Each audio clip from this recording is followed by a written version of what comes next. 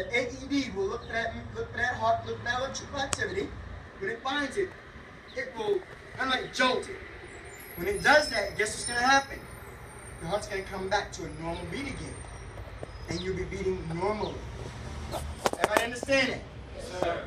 Now, child-wise, everybody on your knees, let's go. Now, child-wise, remember for the adult, we use how many hands? 2.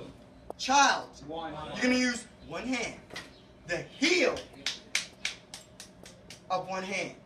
Reason being, different type of kinetic force and energy on the child. Everybody, same way you had your hand on the adult. Bring it down a little bit. Bring it down. There you go. Everybody, same way. Other hand goes on the forehead.